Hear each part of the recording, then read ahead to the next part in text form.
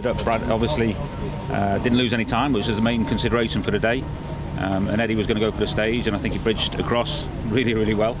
But I think, as you saw, by the time he got there, I think he just about run out of leg.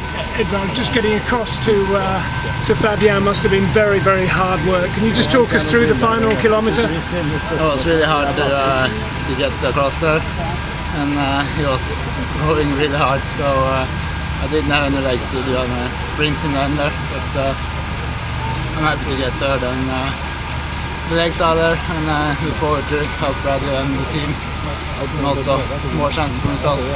Good effort, but all in all, it was important that Brad didn't lose any time, and it was pretty sketchy time. Froome punctured with about 15k to go, which took him out, which was tough on Froome.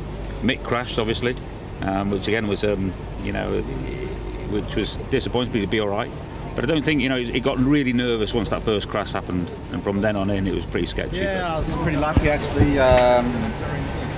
Kind of almost come to a stop before I crashed after doing 30k an hour. So it's a tour, eh? It's a miracle to get through without a crash. Dave, we were scanning our screens for Brad with between 10 and 20k to go. Did anything happen to Brad mechanical? Or? No, I think he just it drifted back a little bit, and then it was with Bernie.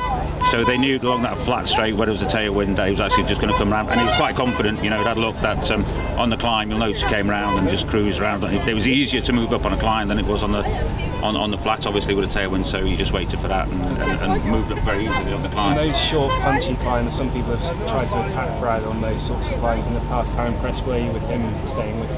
Well, I think as you saw today, as everybody's going full gas up there, he was riding there on the outside, taking 10, 15, 20 places. So I think he was comfortable.